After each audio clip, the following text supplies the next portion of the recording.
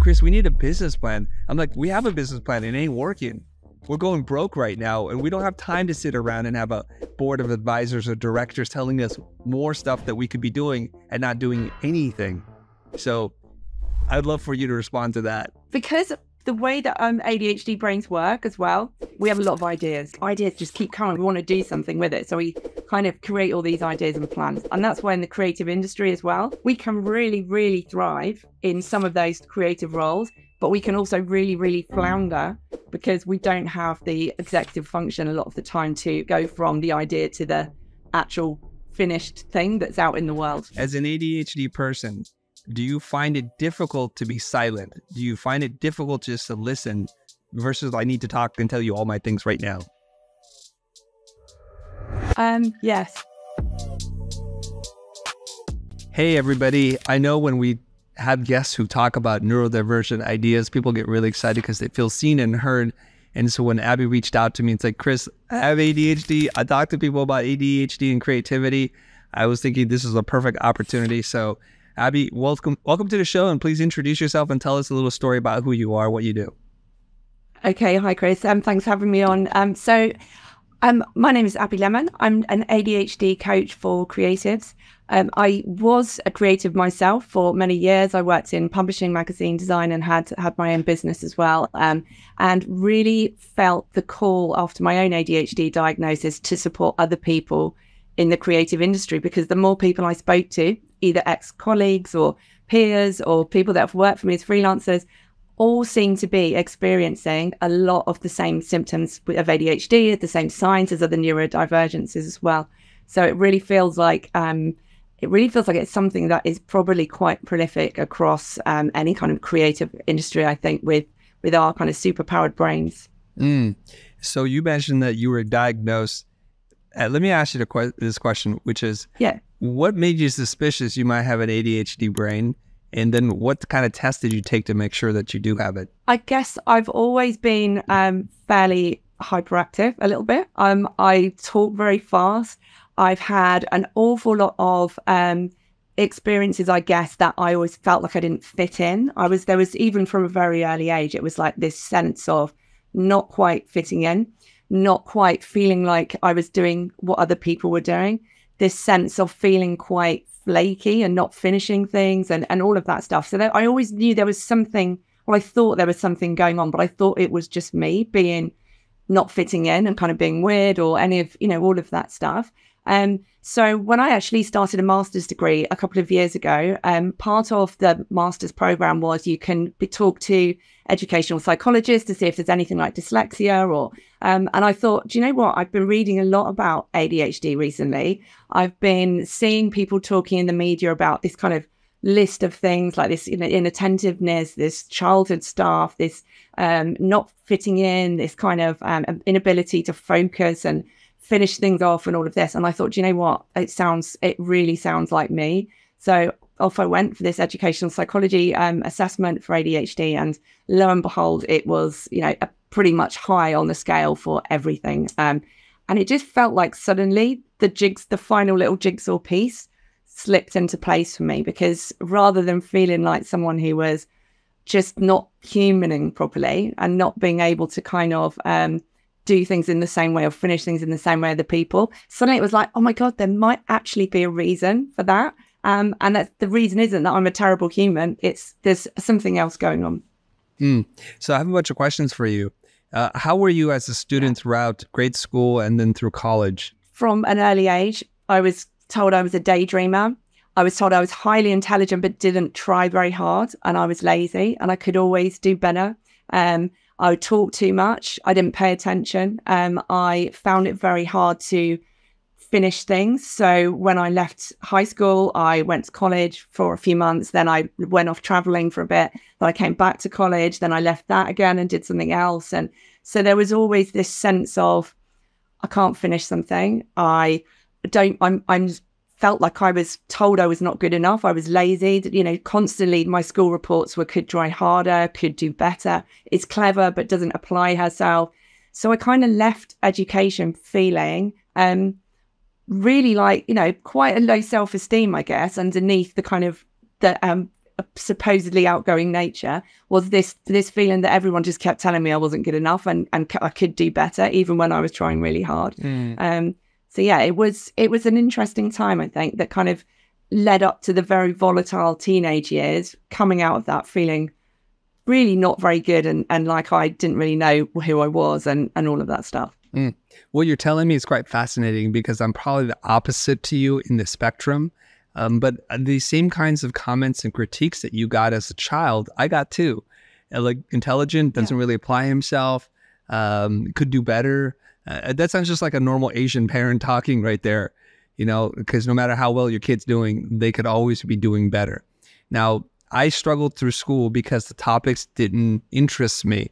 I felt like I was smarter than the other students, and I was just sitting there kind of just half my brain at work and still doing A-level work. And so I wasn't really engaged. And there were only a couple of classes or professors or instructors who were really engaged in conversation with me where I'm like, oh, I'd like to participate now, but I have no problems with focus and attention. Actually, I tell people I'm a notorious single tasker. I can do one thing well, and then I don't want to do anything else. And I'll stay there until I'm done. And for some people, that might be as crazy as you bouncing from topic to topic. And we both have then shared outcome, which is some kind of esteem issues. Like, am I lazy? Am I just bored in school?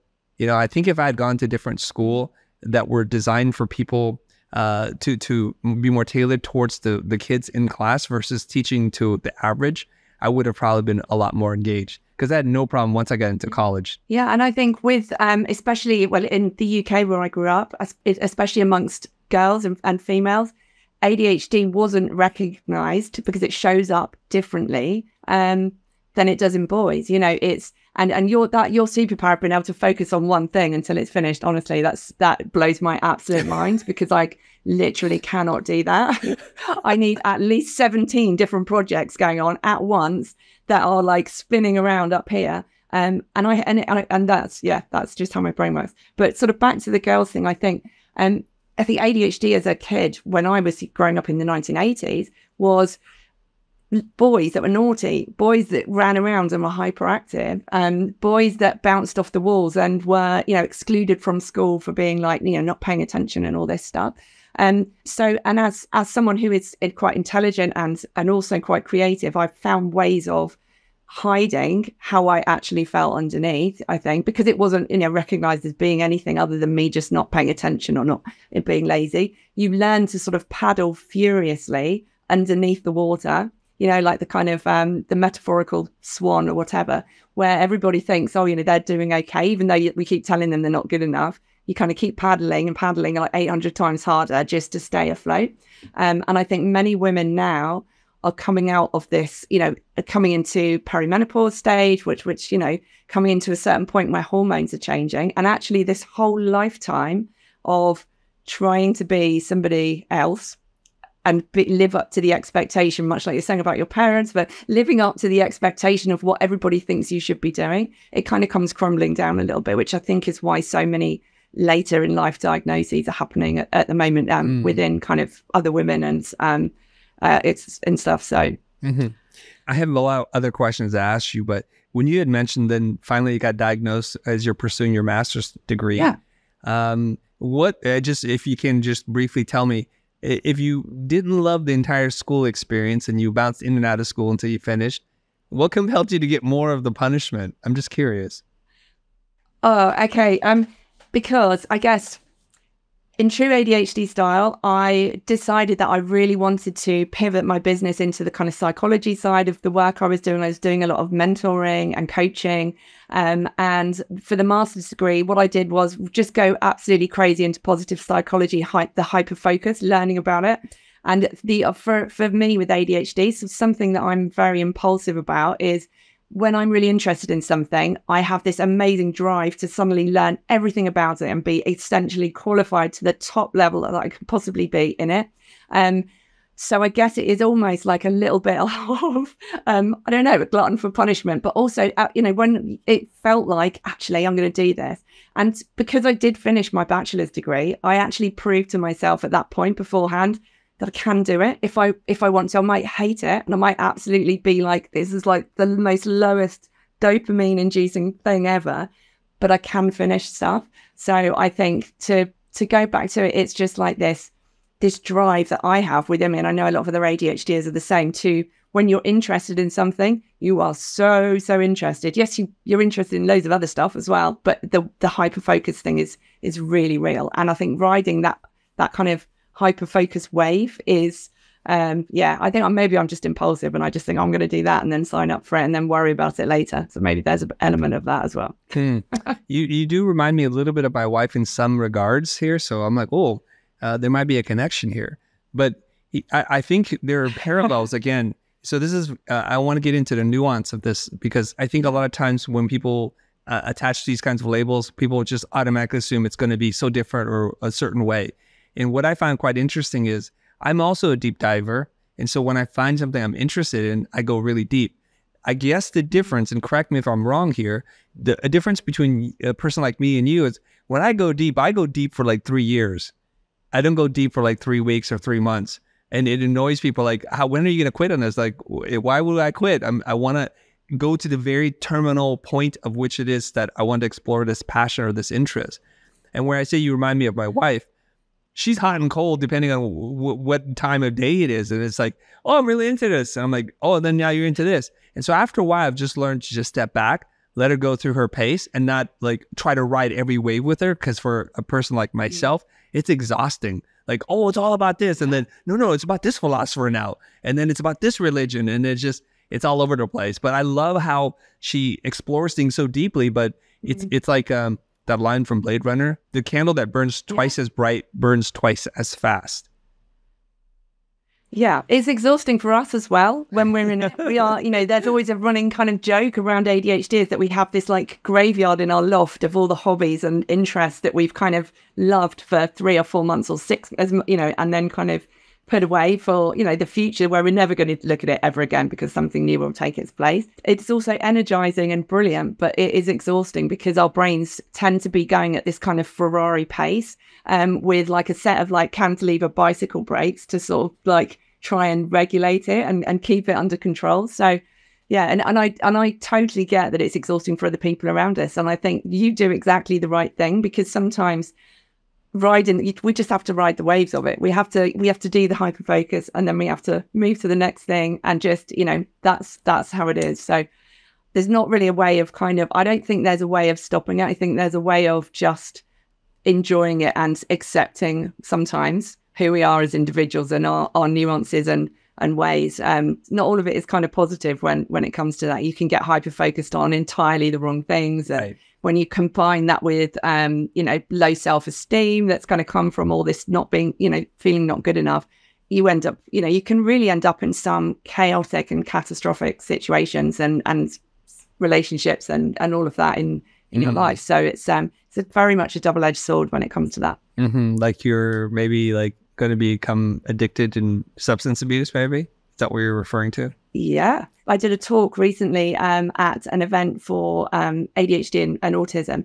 And there was a lady there who was talking because she is very much involved in the youth offenders prison service in the UK. So she supports young offenders. She helps them when they get arrested for the first time and try to keep them out of prison again for the second time. One of the things she said in her talk was actually something like 90% of all the young offenders that are admitted, she believes have an ADHD diagnosis, but they're not diagnosed.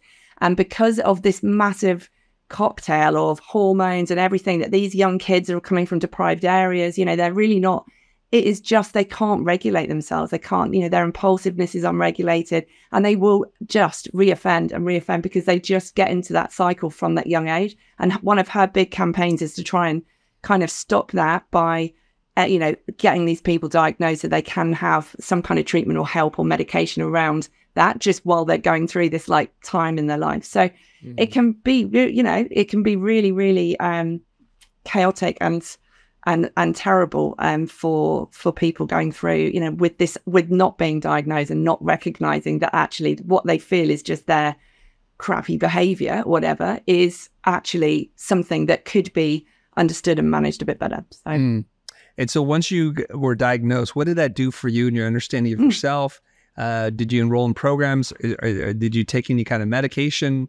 How do you move forward once you're diagnosed? So for me, understanding myself and getting that diagnosis, I thought I would just experience absolute relief. I thought I'd be so relieved. I'd be like, okay, that's brilliant. I know myself now. Kind of wasn't like that at all. When it came through, I think I had a very short window of, oh, I'm really relieved. That's great. But then came the kind of the grief of what could have been if I could have understood myself a little bit more in the past and hadn't basically given myself such a hard time over, not being good enough or not feeling good enough. There was a lot of sadness for a lot of choices that I made, perhaps when I was younger, when I got in with the wrong crowd and I, followed terrible relationships and things because I just didn't feel worthy of anything more. There was this kind of anger that no one had, this kind of rage a little bit that no one had ever picked up on it before, and just basically was just kind of telling me I wasn't good enough when actually there was something a little bit more nuanced going on there. So it was like this big roller coaster of emotions that probably, I would say, lasted for 6 months. I mean, and out the other side of it, I feel very much a lot more self-compassion for myself, a lot more self-kindness. I mean, I don't actually take any medication for it, but I know that if I wanted to explore that in the future, it could. I think medication would have helped me hugely when I was younger, but I think I've learned so many coping strategies and so many ways of kind of managing myself and this super high level of self-compassion now that actually I'm kind of not medicating at the moment for it, but I know it can really hugely help other people as well. So yeah, it was a real journey and an unexpected one as well. I just wasn't expecting to just not feel this sudden surge. Just, oh, brilliant! Now I know. So it was, it was definitely a mix of emotions after that diagnosis. So it sounds like the biggest takeaway is just understanding yourself better and putting the pieces together. Like you were trying to solve a puzzle, but you're missing one critical piece and you're never going to be able to solve it. And so this awareness led to compassion and understanding. And I mean, that is a gigantic takeaway, just to know that you're not broken, that you're okay. And this is how your brain is wired, right? Yeah. It's huge. And especially if you're running a business, if you're someone who's a creative, that's kind of, there's so much stuff in all of that complexity, so much emotional stuff with running that comes with being self-employed, that comes with putting work out into the world.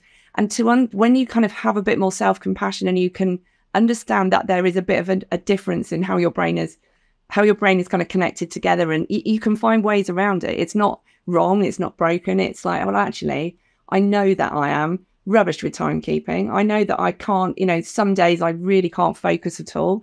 So it's how can I mitigate that as much as possible, mitigate that negative bit and actually find a way that works for me. And that's essentially what I help people do now with their own businesses, which is hugely rewarding. And is, it's come from, I guess, my own kind of turmoil and journey that's been kind of so up and down over the years.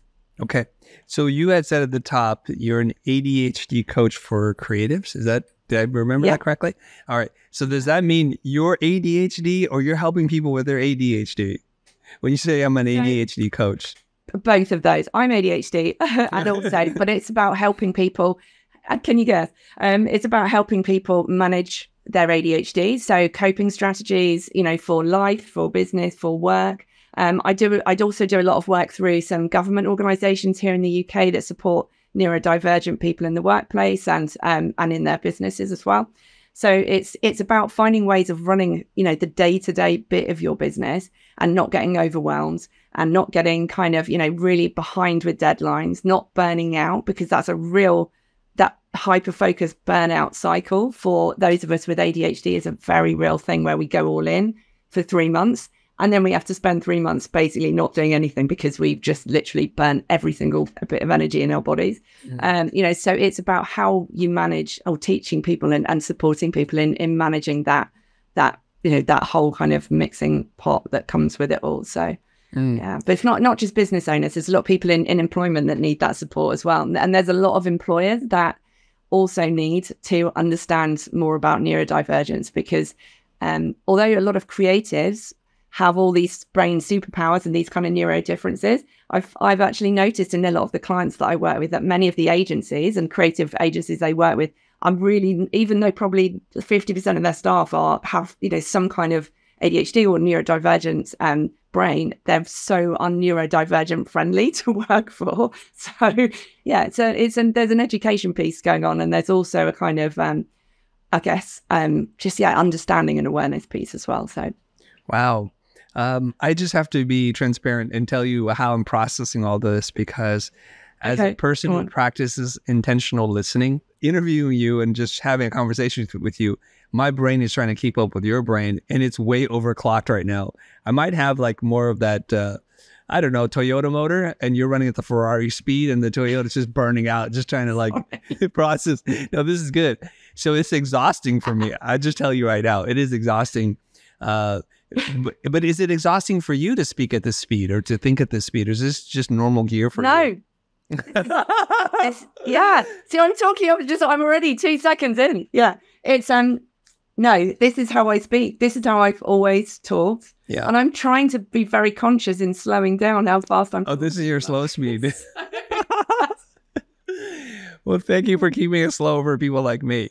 You know, the thing is, I've seen this happen before, where you sit in and you listen to a public speaker, and they're able to tie together super complicated ideas and flow from thing to thing. My former business partner was like that, Jose Caballero. I've seen Gary Vaynerchuk speak, and I was like, oh God, I wish I could string together such complex ideas and words and facts and data points and switch gears when necessary. I just thought like, my brain just can't do that. And then later on, you're like, oh my God, they have ADHD. Duh. So the first thing I want everybody to know is oftentimes ADHD, that label, at least in the past, has been looked at as something's wrong with your brain. But in fact, you have a super fast brain. You just process information faster than everyone else. And so you're going to be usually like really intelligent.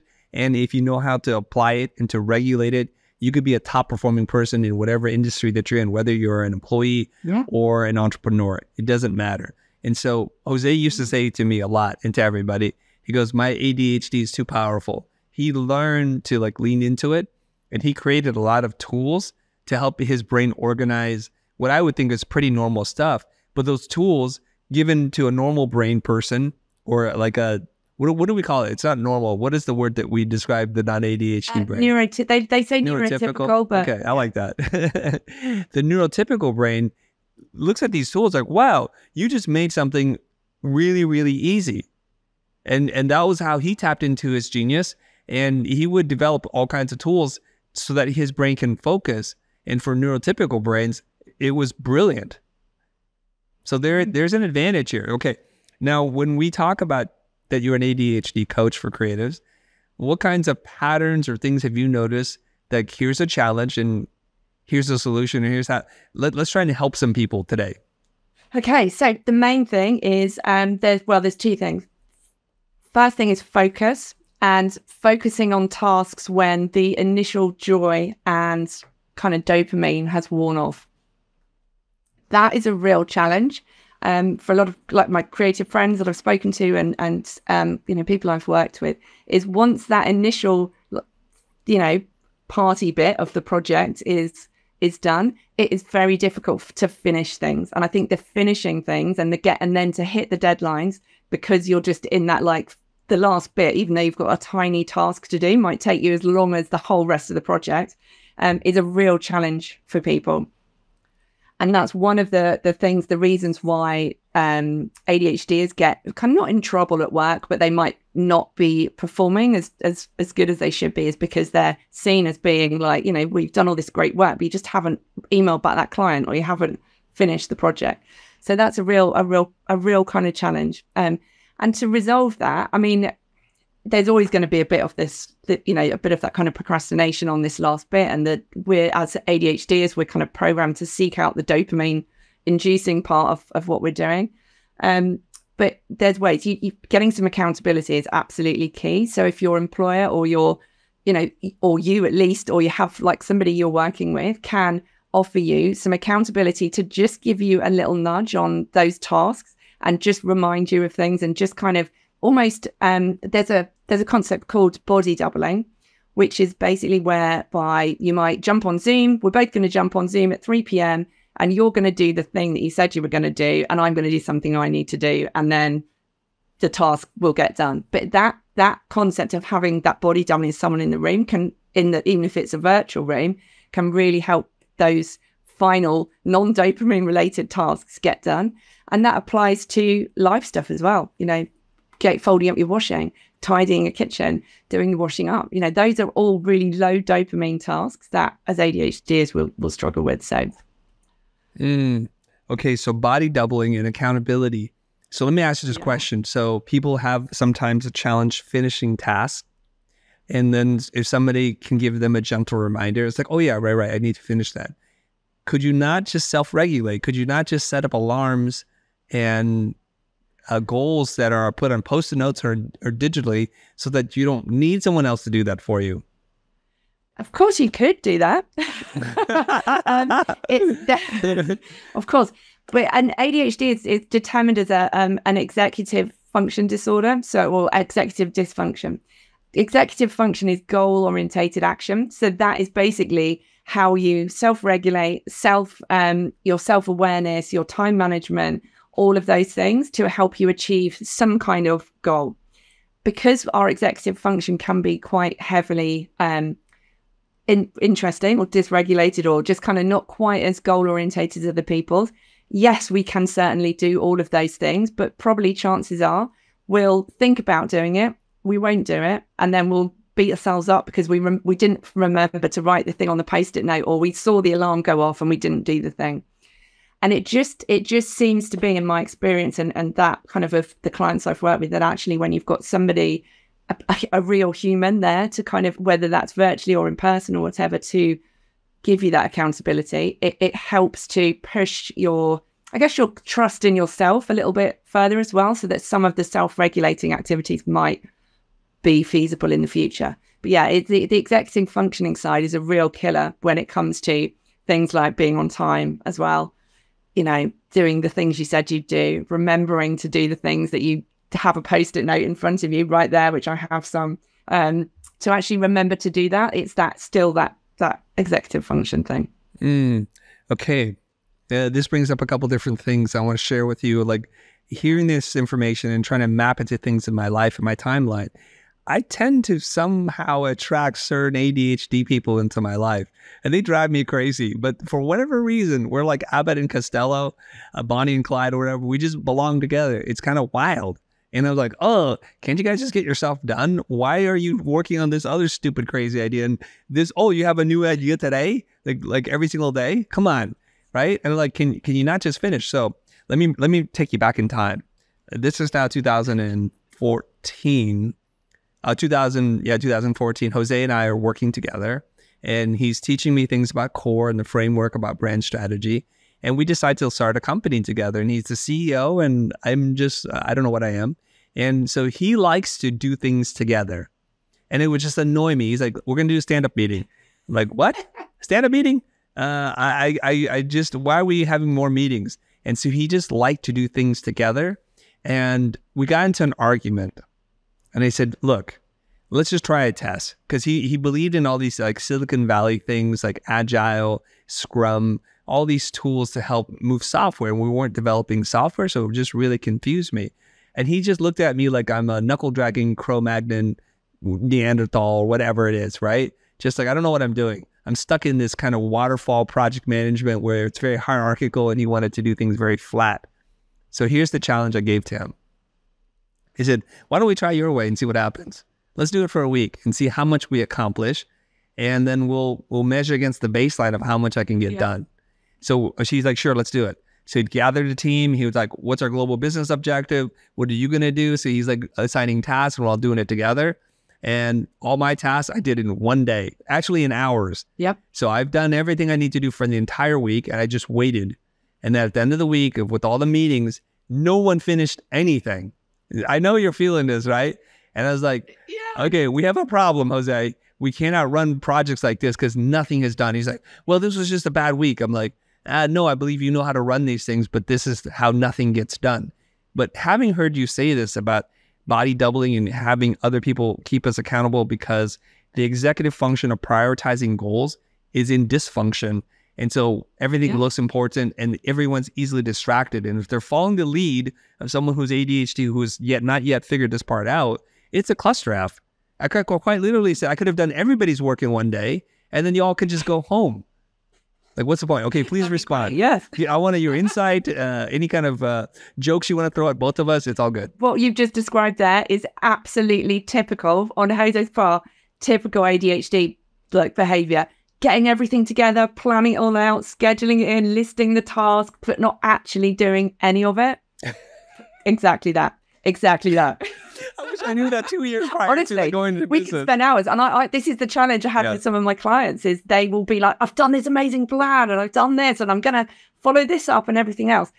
But actually, part of helping them to feel confident in their decision making and their ability to run a business or their ability to do their job is to kind of give them that a little bit of self-trust. And you do have to say, well, actually, as part of this, let's get some of this done now. When are you going to do this? If you're not going to do it now, let's get it on your actual calendar and I'm going to message you that day, or we can, and so there is actually some action taken, because the plan is great, but the plan needs to move, like you say, with the needle has to move in some direction and some of those tasks need to get done. So yeah, I recognize that hugely, honestly, that I've been there myself as the Jose. Yeah.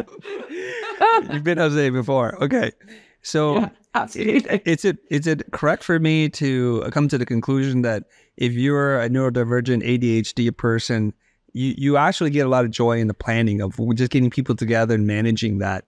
Like, you're a classic planner. Yeah. Okay. Yeah. So if that was your job, you would be excellent at it. If that was my job, I would be excellent at it. Yeah. And I have that was obviously part of my job that I used to do before, and that bit I could do all day long. But it's not all jobs are just planning. There is always action that has to be. You don't say. You can't just sit there and make a plan for something, because there's parts of that you will have to do, and that could even be sending emails to people or doing, and those things won't get done if you haven't got the right kind of, I guess, tools and ways of sort of realizing and that self-awareness. So yeah.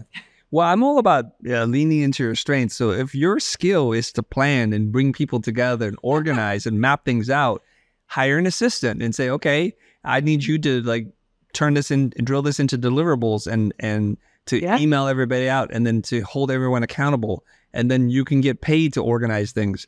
And I think that's a very necessary job within an organization. Now, here's where my neurotypical brain was rubbing against the system. Because I'm like, my God, I could have just told everybody what to do. We don't have to have a meeting about it. Here's all your marching orders. And you just trust that I'm the architect of all of this. And you all get your work done in a day. And we'll have pizza for Tuesday through Thursday or Friday. And then we'll celebrate at the end. But he and I were just butting heads. Because he's just like, no, you don't understand how things need to be done. And you know what? He even did something even crazier. Here's the crazier part. I'm like, this isn't working. He goes, you know what? We need to have a board of directors. I'm like, what? You want to formalize having more meetings? This is just driving me crazy. Why do we need that? Chris, we need a business plan. I'm like, we have a business plan. It ain't working. We're going broke right now. And we don't have time to sit around and have a board of advisors or directors telling us more stuff that we could be doing and not doing anything. So I'd love for you to respond to that. Because the way that ADHD brains work as well, we have a lot of ideas. So the ideas flow, but there's not necessarily the kind of, I guess it's like this impulsiveness where the ideas just keep coming. We have to, we want to do something with it. So we kind of create all these ideas and plans. And actually, it's really difficult for us to see and with the executive function to really see that actually the goal at the end of it isn't just to have a bunch of advisors or a bunch of board people. It's to have the thing out in the world, whatever that product is or that service, and make the money. So that's, again, it's just this it's this unregulated flow of ideas and planning, but without a kind of goal orientated kind of end to it. And that's really typical of ADHD. And the thing is, as ADHDers, we don't always realize that that's what we're doing.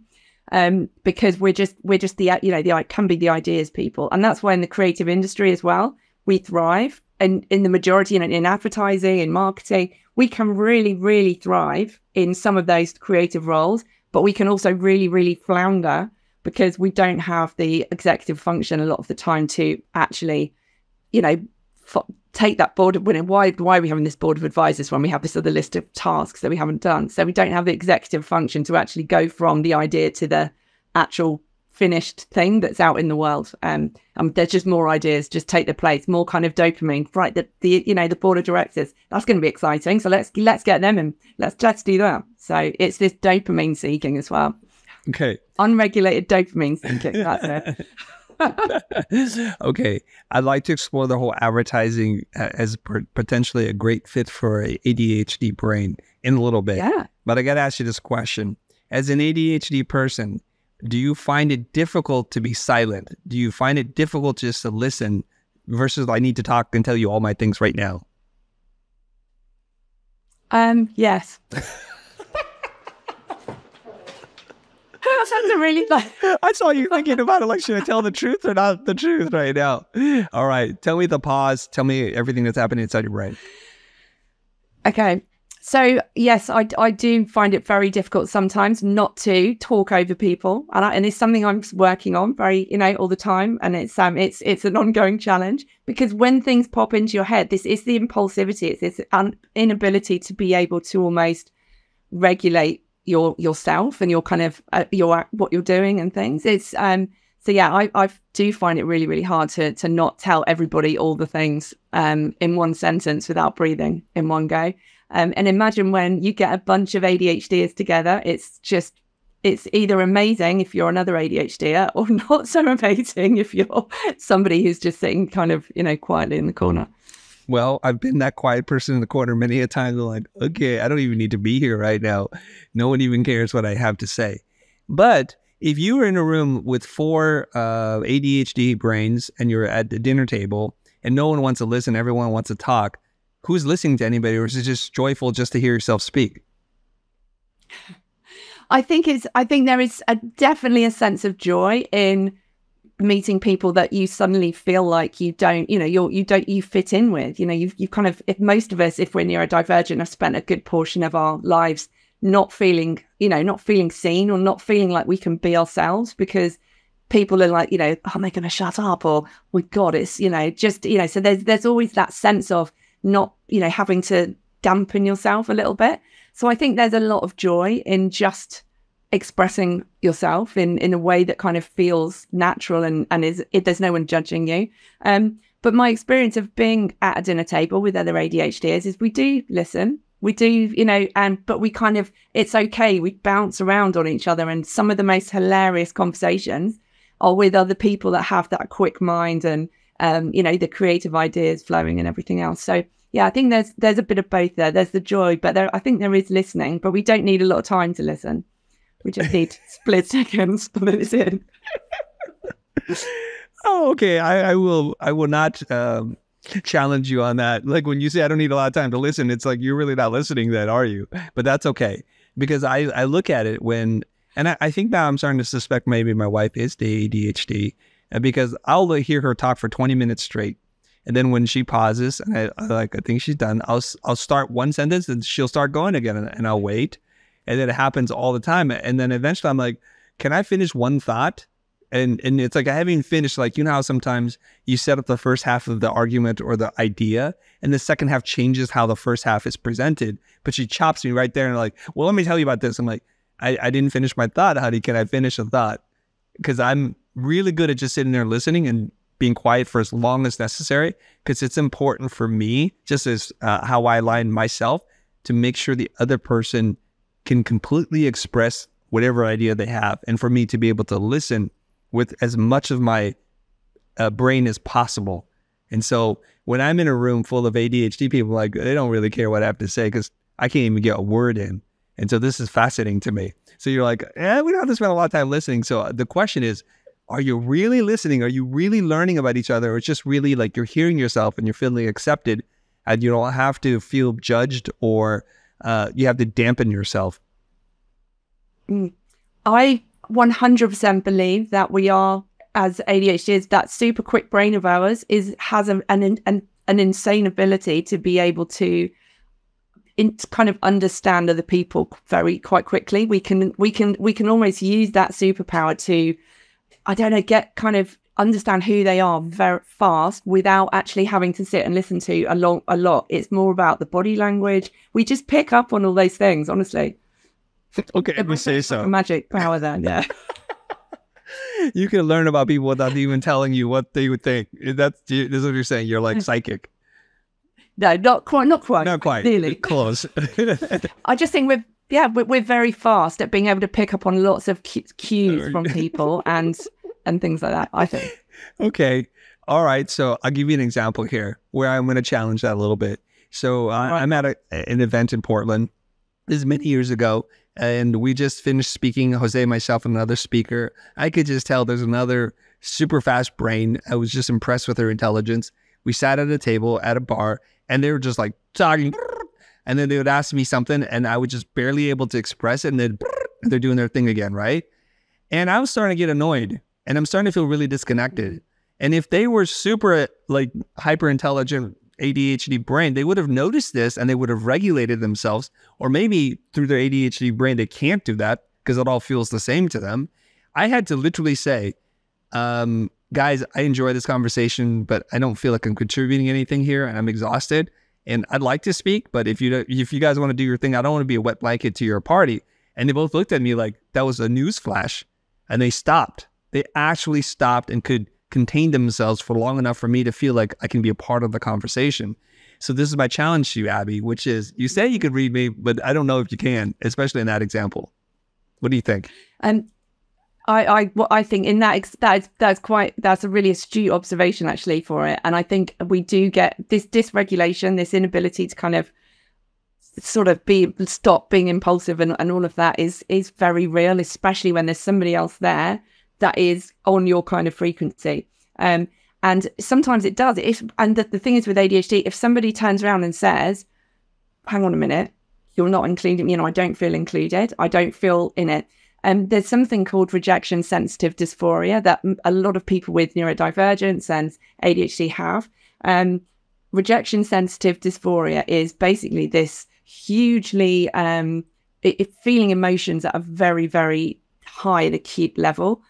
So it's the same as like body dysmorphia or something. You have this weird like sense of everything, and somebody doesn't like you, they absolutely hate you, or you've done something hugely wrong, and actually for someone to turn around and say, I guarantee that those two people who you said probably felt absolutely terrible inside, they were like, because they just wouldn't have realized. I'm going to put my hand up and say I expect they were probably absolutely mortified to realize that you had been feeling like that in that conversation, which is why when you get that kind of wake up as well, you don't want to be like that. You don't want to kind of alienate people or push them away. So it's they probably went home that night going, I talk too much, I talk too fast. But they stopped right then and there, and I was able to engage and have real conversations, and there was a back and forth. They just needed to know that they need to switch into a different gear because I think they saw each other, and they were just so happy to just talk at lightning speeds. I still question, because they say like when you're talking, you're not learning. When we hold silence or space for other people, then we can actually learn about them. And maybe that's my superpower, that I'm okay to just be quiet most of the time. Okay. So I get that part. Now let's to switch gears here. I would love for you to give us maybe a couple of tips. I would just want to prime you here. You don't have to do this second. I want to have a couple of tips, like say 3 things that you can do if you suspect that you're an ADHD, or for a fact an ADHD brain, a neurodivergent brain, what you can do to be more productive or to create space for other people, or how you can read those physical cues that your brain may not be picking up. So I just want you to think about that for a second.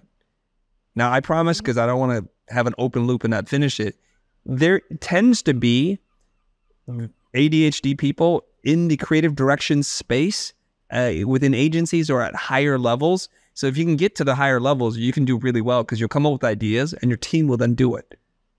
People who are really good at single tasking things. So how have you seen people excel in especially advertising agencies and that creative director role?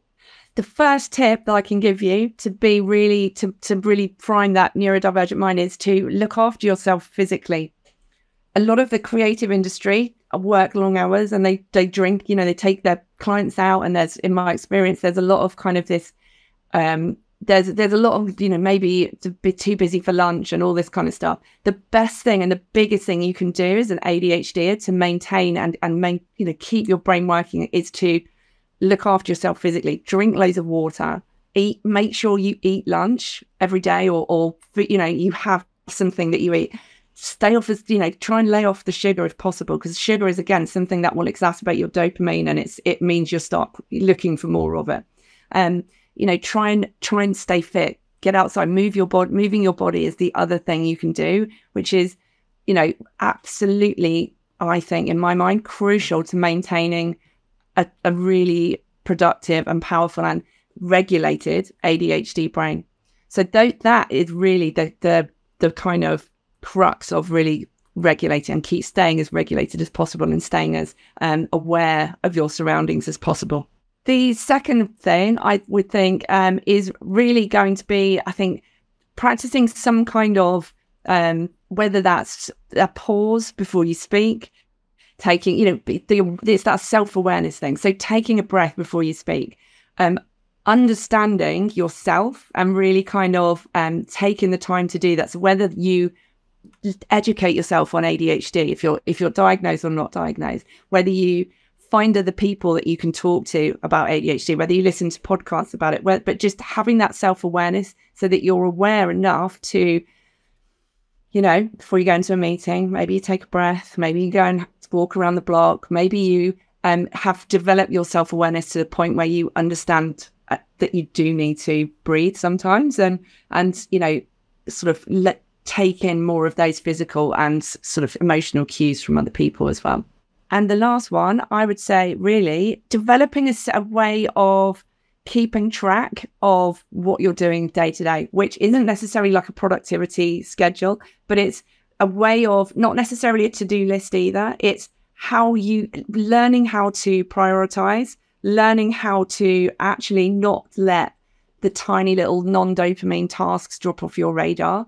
And that could be as simple as blocking stuff into your Google Calendar, getting a coach, getting someone to hold you accountable, getting a colleague or your manager or somebody, to kind of check in with you, and just make sure that you're not letting things slide and you're actually keeping on top of stuff. So, and not everything, there's no like magic ADHD app that's going to transform your life and suddenly make everything really productive and really kind of work really smoothly. So it's about trying different things.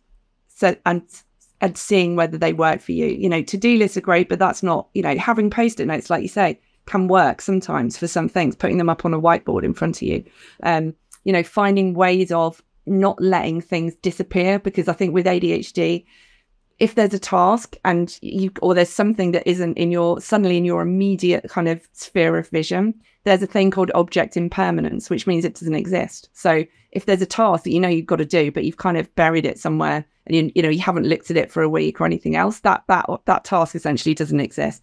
So it's really trialing and finding ways that work for you, so that you don't let that happen, because that's when overwhelm can kick in and everything else. Great. So let me just quickly recap. Number one is you got to take care of your health. And this is kind of interesting, because the few ADHD people I know and associate with, they're not exactly in great shape. And I see that you work out regularly. I've seen many of your posts. I don't want to tell people how you keep in shape, but back in the day, you were doing certain things and you're very fit, super fit, right? Number two, and I've seen you do this throughout our entire conversation, is you'll take a breath before you speak. And I'm assuming in what feels like half a second to me, in your hyper-fast brain, like you're the Flash, you just sorted through the ideas, like, do I want to say this? And you're probably editing a whole bunch of things. And just a little bit of a pause before you speak makes a big difference. Number three is you say like whatever works for you, but you need to somehow track your progress just to make sure you're on task and you're doing the right things for what it is that you want, however you want to do that. Now, here's the beautiful part of what you just said. I would tell someone who is a neurotypical to do the exact same thing. Literally do the exact same thing for different reasons, but do the exact same things. Number one, watch what you eat, take care of your body, because you're going to be working for a long time. And if you don't take care of the machine will fall apart. If you take care of the machine, you'll have more energy, you have greater focus. And you know what? what you say to the world is, I'm a motivated, focused person who can get things done. We just assume that about people who are in really good shape, right? And you'll look better and you'll feel better. Number two, I'd go a little bit more extreme. Instead of pausing before you speak, don't speak at all if what you say doesn't improve upon silence. I'll just put it out there. It's not necessary for you to speak. You can just sit there in silence and process, and people will give you credit for being a deep thinker, even if you're not thinking about anything. And then the last one is, of course, we have to have pretty clear goals, and we need to make sure the goalpost is clear to us so that we can take steps towards achieving that. Anybody who's been successful knows what they want. They've envisioned it in their mind, and they're able to break it down into subtasks, to chunk it down, and then to go at it one step at a time. And that's really critical. And one of the things that we like to tell people is focus. Focus is an acronym for follow one course until success. Because this is where some of my friends get into a lot of trouble who are in the neurodivergent spectrum there, where they have a beautiful business model. They have tons of experience that they can do wonderful things. And then every other day, it seems like they're calling me or messaging me. It's like, oh, I want to do this now. I'm like, what happened to that brilliant business model that I think is excellent that you were making money on, and you want to quit that because it was so successful? I do not understand this. And you don't have the resources to try every single thing. And so I have to constantly remind them, like, is this in alignment with your first goal? Because until you're super successful there, do you want to change? And, you know, just asking that question will make them stop, pause, say, no, you're right. I do want that thing. That is important to me. And so then they're able to do that. Okay.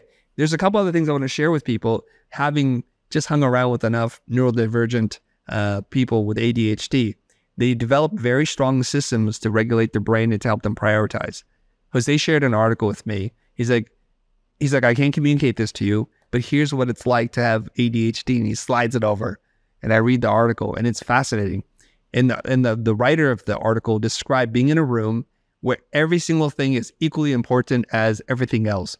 Make $1 million, that's very important. Somebody walking by, that's really important. There's a fly in this room, that's equally important, and they can't regulate that. So once he shared that article with me, I'm like, dude, I totally understand you, and it explains a lot of our relationship right now, right?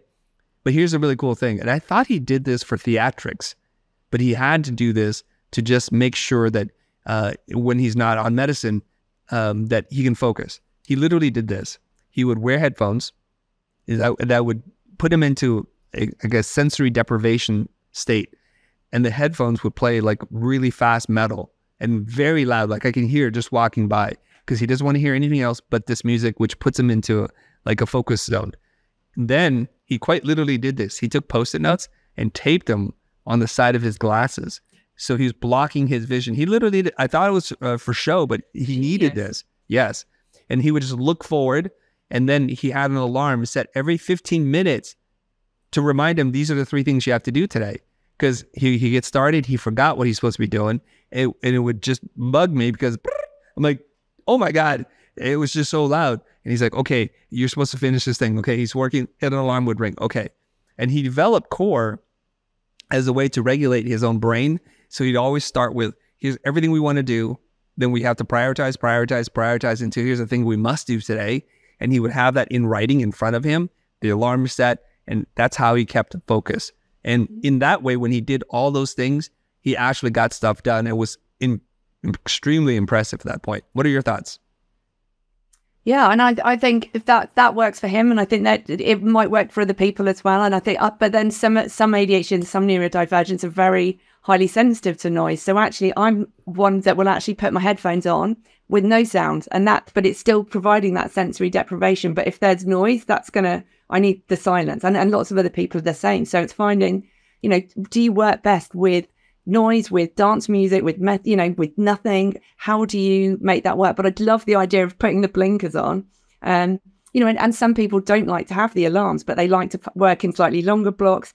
It is such a trial and error process of finding stuff that works for you. But as Jose has found, when you find that key, that magic formula that works for you, super productive, and get like a week's work done in one day. It's amazing. But there are lots of different tips and tricks to use and lots of ways of doing it. And once you find your magic way or magic formula for you, then yeah, absolutely brilliant. And I found that this is not a blanket statement, but I found that the people that I know that I have ADHD, and I can tell their ability to learn, to read is on next level. Their ability to recall things that they've read, I've been very envious of. I'm like, God, I wish I could do that. You just chewed up that book in a minute, and now you're like reciting from it as if you wrote the book. Incredible. Like, you're dropping terms. I have to jot them all down because they're not terms I'm familiar with, like rejection sensitive dysphoria. And you talked about the executive function and body doubling and just dropping. So you can remember things. Obviously, you're hyper intelligent here. For my little brain, I've got to write down words like 10 times and look at them before it sticks with me. So there's something beautiful about how different our brains work. The rest of it, I do not envy, but that I do envy for sure. So if you were like an academic, not my keys or anything like that, but yeah. Just like my wife, by the way. I can remember the words. She can never find her phone. It's like the daily mystery. Like 4 times in the day, it's like, has anybody seen my phone? And my boys, we all roll our eyes like, we don't know, Mom. It's like, where did you put it last? We just have no idea. Do you know, it's the one thing I use my Apple Watch for more than anything else is pressing the button so that so my phone beeps and I know where it is in the house, and I don't use it for anything else, but it's magic for that. Maybe you can get a lanyard attached to your phone, and that way it's like attached to your body. Yeah, probably. Just tie it onto me. Yeah. So I was just saying, like, maybe if you're a teacher, if you're in the academic space, this could be really good for you because you can learn really fast, and you can retain what you read, and then you can teach other people what you've read, and then you can also read them without having to listen to them and understand that they're confused in areas, and you could redirect, right? I also talked to Rob Fitzpatrick. He wrote the book, The Workshop Survival Guide. And when I was interviewing him, his brain was going just like a gazillion hours a second. And I can't keep up. So eventually I'm like, Rob, I hope you don't find this offensive, but by any chance, are you ADHD? He goes, yes, can you tell? And he just kept talking. He didn't even stop. And this was fantastic. He goes, Chris, I'll try to go slower. He didn't, but it was fine. Because, you know, we can listen to a podcast over and over again and we could pull the pieces out. Again, what's really interesting with Rob is he designs workshops to work around his brain because he needs to be doing stuff. So he's like, it turns out the more you switch tasks or games with people in a workshop, the more they're engaged. So if you talk for a really long time, or if you give them a task to design a website for 3 hours, their brain is just going down and down and down. But if you give them like rapid fire, 30 seconds do this, 2 minutes do that, 1 minute do this, they're like, oh, I just got to keep up here.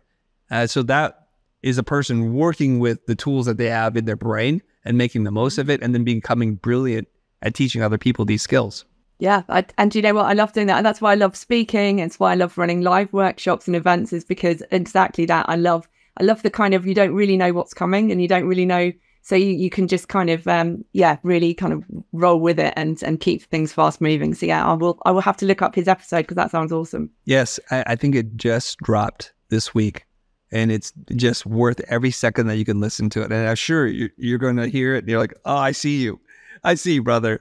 I totally get what you're going through. My friend. Yes. And then you're probably thinking, oh, poor Chris.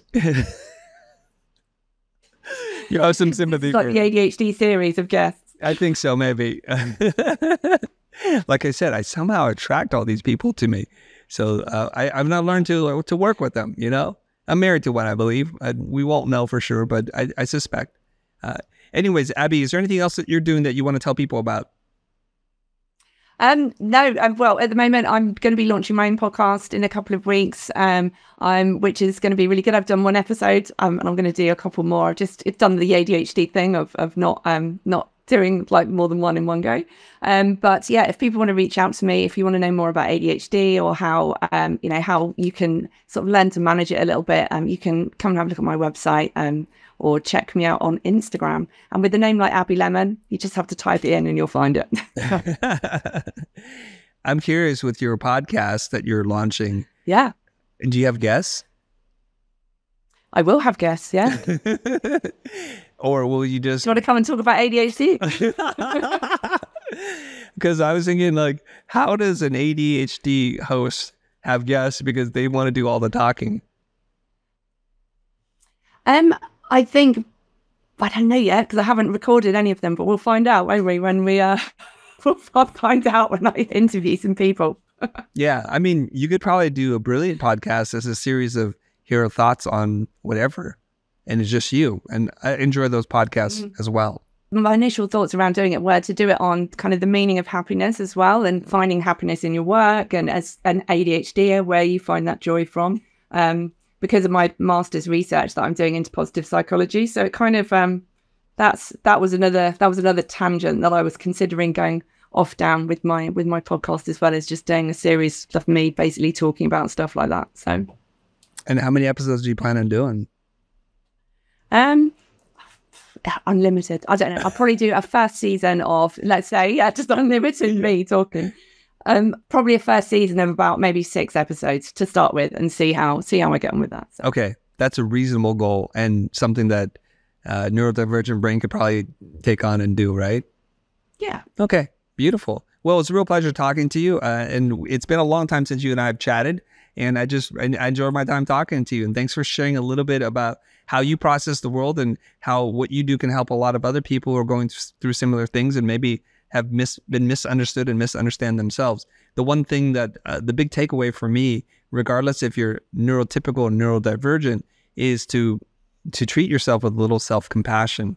And I think there are so many people around us that are going to tell us there's something wrong with us, whether there is or not. And it's very hard to overcome those voices. And so we have to begin with the healing process for ourselves, learn to love ourselves a little bit more, to be more compassionate, and try to understand who we are as a unique individual, not meant to fit into some kind of mold. And if you could do that, I think you can achieve everything that you want in your life.